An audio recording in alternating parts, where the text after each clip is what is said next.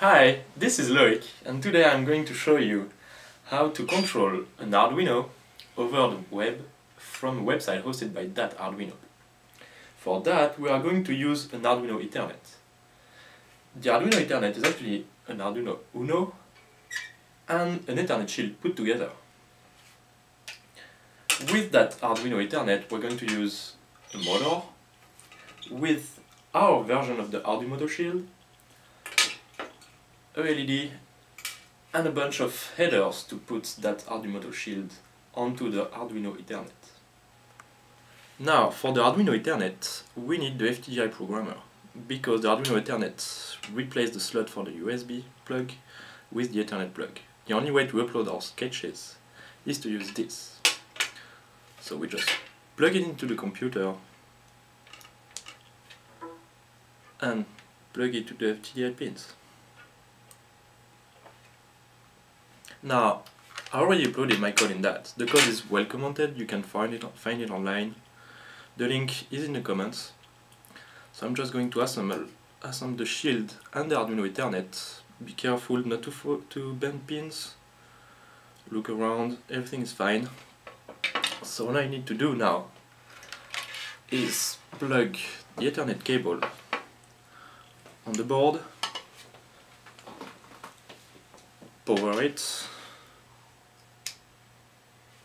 and we are connected. I will now go on the website hosted by this Arduino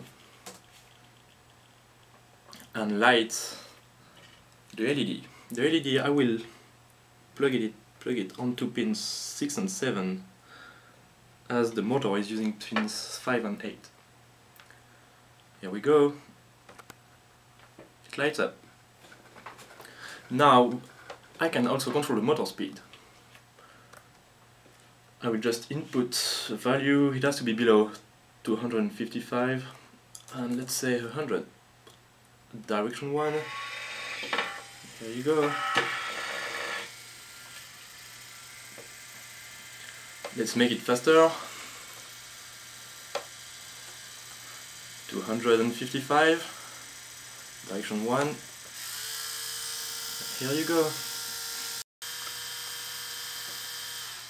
So now, in the other direction,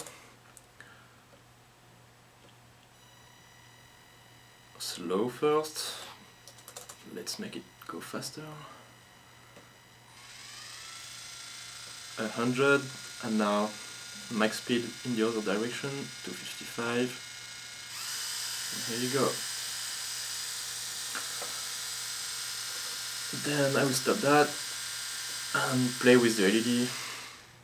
Turn it off, turn it on. It's really responsive.